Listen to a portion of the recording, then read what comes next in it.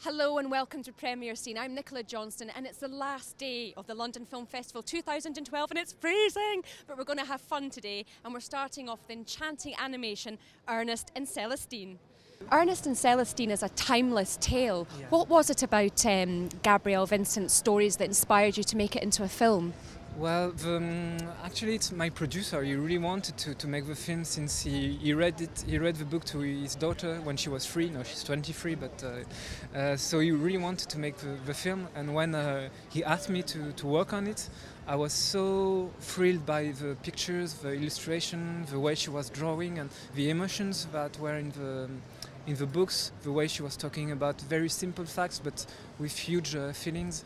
So all those things, it was a great motivation for all of us. The graphism is something we don't often have the opportunity to make a film with watercolor and this kind of animation, so it was a unique occasion. So the animation and the palette, the watercolours, it complements the actual drawings in the books? Sorry, I couldn't understand the question. In the storybooks, Yeah. The drawings, Yeah, so yeah. your animation complements those drawings? Yeah, of course. We wanted to pay respect to the books and to Gabrielle Vincent, to all of her works, because she had a wonderful... she was a painter as well, so we watched everything she did. We met her family, we met her friends, everyone she knew. So we could really make a gift to her, even if she's dead unfortunately now, but we wanted to really pay respect to her work. Were her family and friends pleased with the result?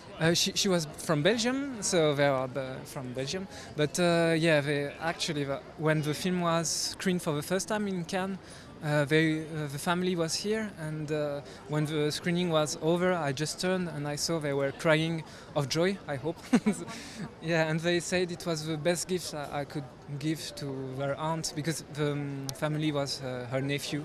So yeah, it was a really great moment, and I think they liked it. And, How important, Benjamin, is it to get the balance between entertainment and depth in a story like this? Because it is really for children. Yeah. Well, the screenplay was made by a French writer, so he mixed all of his films. I didn't really work on the... well, how could I say that? So can you repeat the question so I can be sure I understood it right? Yes. I was asking about the balance between entertainment Yeah. and also the message the film gives. Yeah. You know, there's always a strong message underneath. It's an unlikely friendship, yeah. isn't it, that's formed between the of bear course, and the yeah. mouse? Yeah. Well, actually, what we wanted when we made the film, we wanted to have fun. You know, the 3 directors on all the teams, so it was like some scenes. It was really having fun. Like there's a scene in the film where music and drawings are mixing together to create like Fantasia movie. You know, so there was this kind of entertainment and comedy as well. We wanted to put it inside the film, and the screenwriter, then he really put all the political, it's not really political, but you know, all the deep feelings and stuff like that. So we had a good mix.